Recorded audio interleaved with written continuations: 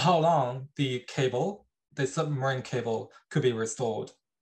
Yes, well, the problem we have is this cable called the Tonga cable, which connects Tonga to the outside world by connecting up to the Southern Cross cable.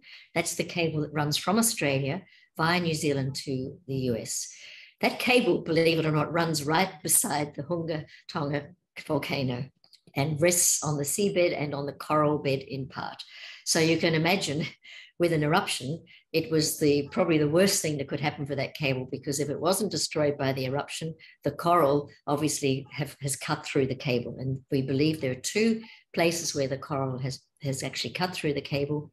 And the estimates are that it will be at least 2 weeks before that cable can be repaired. So that's a long time to go without proper communication.